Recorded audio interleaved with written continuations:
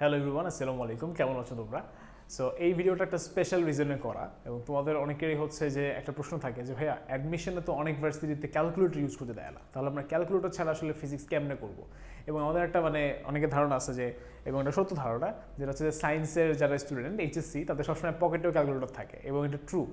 তো ক্যালকুলেটর ছাড়া আসলে ম্যাথস করা বা হিসাব নিকাশ করা আমাদের জন্য একটু ডিফিকাল্ট, এবং আমরা ক্যালকুলেটরে এতটা ইউজ টু যে দেখা যায় যে 10 আর 10 20 এটা হচ্ছে অনেক সময় আমরা ক্যালকুলেটর ইউজ করে এবং এটা শুধু তুমি একা না, আমিও অনেক সময় দেখা যায় যে লিখতে লিখতে অঙ্ক করতে করতে একটা ছোট্ট জিনিস ক্যালকুলেট করতে হবে, আমি এটা দিয়ে হচ্ছে ক্যালকুলেটর ইনপুট করে ফেলি, মাথা খাটাতে চাই না। বাট এই মাথা খাটাইতে আমাদেরকে বাধ্য করে হচ্ছে কিছু ইউনিভার্সিটির অ্যাডমিশন। যেমন ধরো ঢাকা ভার্সিটি ইউনিটের অ্যাডমিশনে তোমার কিন্তু ডেফিনেটলি ক্যালকুলেটর ছাড়াই সমস্ত কিছু করতে হবে।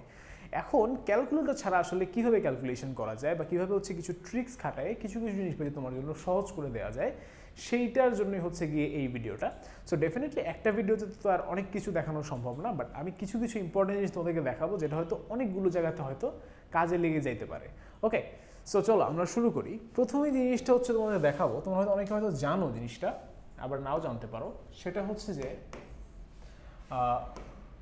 কিলোমিটার পার আওয়ার থেকে মিটার পার সেকেন্ডে কনভার্সন। তো আমাদের ফার্স্ট পেপারের চ্যাপ্টার 2, 4, 5 এই চ্যাপ্টারগুলোতে অনেক সময় এরকম হয় যে আমাদের এককটা হচ্ছে কিলোমিটার পার আওয়ারে দেওয়া থাকে, কিন্তু এসআই ইউনিট অনুযায়ী কিন্তু আমাদেরকে আসলে মিটার পার সেকেন্ডে হিসাব করার কথা, এবং অনেক ক্ষেত্রেই দেখা যায় যে মিটার পার সেকেন্ডে কনভার্ট করে হিসাব না করলে আমাদের জন্য ব্যাপারটা বেশ সমস্যা হয়ে যায়। সো এই কারণে হচ্ছে আমাদের কিলোমিটার পার আওয়ার থেকে মিটার পার সেকেন্ডে কনভার্সনটা বেশ জরুরি। ওকে, সো এরকমই একটা কনভার্সন যখন আমাদেরকে করতে বলবে, যেমন ধরো 36 কিলোমিটার পার আওয়ারকে মিটার পার সেকেন্ডে নিলে কত হয়, ঠিক আছে? যেমন ধরো 10 কিলোমিটার পার আওয়ারকে মিটার পার সেকেন্ড নিলে কত হয়। তাহলে এই জিনিসগুলোর জন্য সবসময় মনে রাখবেন যে আমরা হচ্ছে যে সিম্পলি যদি কিলোমিটার পার আওয়ারকে 3.6 দিয়ে ভাগ করে দেই তাহলেই আসলে মিটার পার সেকেন্ড পেয়ে যাই। ওকে, সো কিলোমিটার পার আওয়ারকে 3.6 দিয়ে ভাগ করলেই মিটার পার সেকেন্ড পেয়ে যাব। ওকে, তাহলে দেখেন 36 কিলোমিটার পার আওয়ারকে আমরা যদি 3.6 দিয়ে ভাগ করি তাহলে আমরা কত পাবো? আমরা পেয়ে যাব হচ্ছে 10 মিটার পার সেকেন্ড। আবার 10 কিলোমিটার পার আওয়ারকে আমরা যদি হচ্ছে 3.6 দিয়ে ভাগ দিই তাহলে আমরা এটা পাবো, that is 10 divided by 3.6 metre per second. আপনি এটাকে এভাবে লিখতে পারেন যে 100/36 মিটার পার সেকেন্ড। আবার এই ধরনের ক্যালকুলেশন আরেকটা সমস্যা হয় যে আমরা একদম ফাইনাল রেজাল্টে পৌঁছাতে পারি না। তো মনে রাখবেন যে এই সমস্ত অ্যাডমিশন যেখানে আসলে ক্যালকুলেটর ইউজ দেয় না, সেখানে কিন্তু যদি এমসিকিউ হয় তাহলে কিন্তু অপশনগুলো এমনভাবে সাজানো থাকে যেন স্টুডেন্ট হচ্ছে সহজেই গেস করতে পারে, ঠিক আছে? আপনি দেখেন 36 দুগুণে হচ্ছে 72, রাইট? কিন্তু 3/36 কিন্তু 100-র উপরে চলে যাবে, তার মানে হচ্ছে এটা 2 পয়েন্ট সামথিং হবে ডেফিনেটলি। সো আপনি যখন হচ্ছে অপশনগুলো চেক করবেন দেখবেন ডেফিনেটলি একটাই অপশন আছে যেটা হচ্ছে 2 আর 3-এর মধ্যে, সুতরাং সেটাই হবে আপনার অ্যান্সার। তাহলে অপশন দেখেও কিন্তু অনেক কিছু গেস করতে হয় যখন হচ্ছে আপনার ক্যালকুলেটর ইউজ করতে দেওয়া হয় না। ওকে, আচ্ছা, তাহলে এখন সেকেন্ড যে জিনিসটা আমি আপনাদেরকে দেখাবো সেটা হচ্ছে কি বলে লব্ধি বের করার ক্ষেত্রে।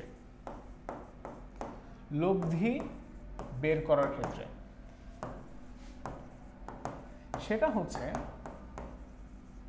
আমরা জানি যে লব্ধি বের করার জন্য আমাদের একটা সূত্র আছে, সূত্রটা হচ্ছে R = √p² + q² + 2pq cos alpha. ওকে, আচ্ছা, এবং এই সূত্রটা আমরা যখন অ্যাপ্লাই করি তখন আমাদের মোটামুটি 4টা জিনিস লাগে, আর পি কিউ আলফা। ওকে, আচ্ছা, যদি মনে রাখবেন আপনি সবসময় যদি কোনো কারণে আপনার এই আর এবং পি এবং কিউ তিনটাই যদি ভাইয়া কোনো কারণে সমান হয়ে যায় সেই ক্ষেত্রে আপনার আলফার ভ্যালু আসবে হচ্ছে 120 ডিগ্রি।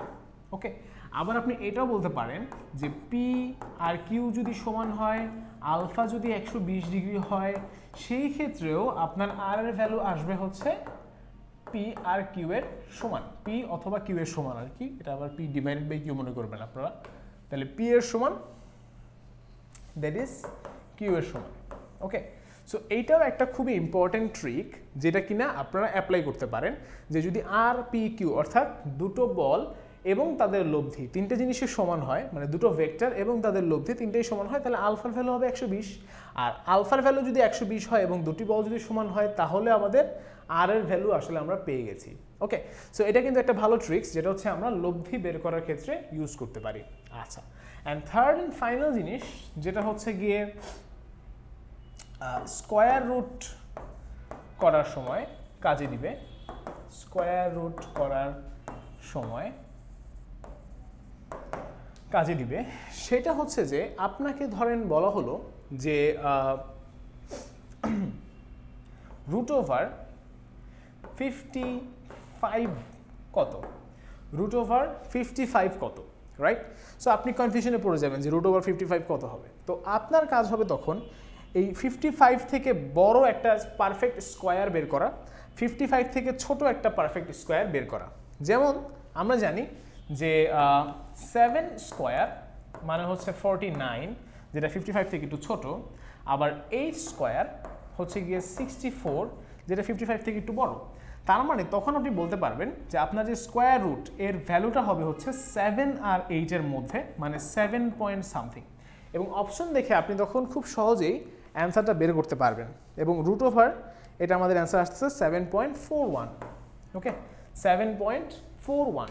আচ্ছা, আরেকটা জিনিস মনে রাখবেন, যদি হচ্ছে দেখেন যে এই 55 থেকে 49 বেশি কাছে আর 64 বেশি দূরে, তার মানে হচ্ছে তখন বুঝবেন যে যার কাছে তার কাছাকাছি থাকে, অর্থাৎ 7 থেকে বেশি কাছাকাছি, তার মানে 7 এর কাছাকাছিই থাকবে, দ্যাট ইজ 7.5 থেকে কম হবে ভ্যালুটা।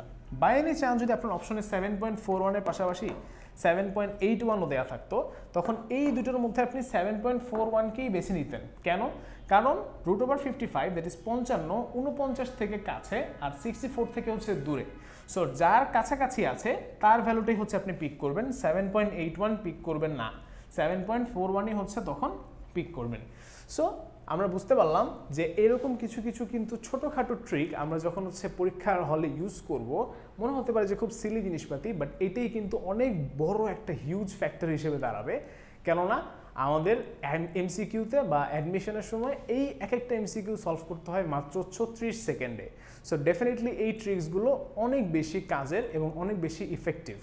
আর এইরকমই অসংখ্য টিপস, ট্রিক্স, টেকনিক্স নিয়ে আমাদের একটি কোর্স আছে যার নাম হচ্ছে ফিজিক্স এমসিকিউ হ্যাকস।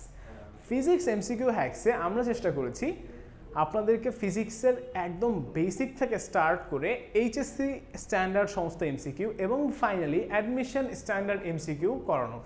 ওকে, এবং আমরা যদি হচ্ছে একটু আপনাদেরকে দেখাই যে এই পুরো কোর্সটাকে আমরা হচ্ছে টোটাল 3টা ভাগে ভাগ করেছি। ঠিক আছে, আমরা হচ্ছে টোটাল 3টা ভাগে ভাগ করেছি। প্রথম ভাগে হচ্ছে আমরা বেসিক ফর্মুলা প্লাস শর্টকাট শিখিয়েছি। সেকেন্ড ভাগে হচ্ছে গিয়ে আমরা এইচএসসি স্ট্যান্ডার্ড এমসিকিউ দেখিয়েছি, that is HSC MCQ solve, অর্থাৎ এইচএসসিতে আগের বছরগুলোতে আসা প্রশ্ন, বিভিন্ন কলেজের টেস্ট পরীক্ষায় আসা প্রশ্ন, সেগুলো সলভ করেছি। আর ফাইনালি 3 নাম্বার হচ্ছে আমরা অ্যাডমিশন এমসিকিউ সলভ করেছি।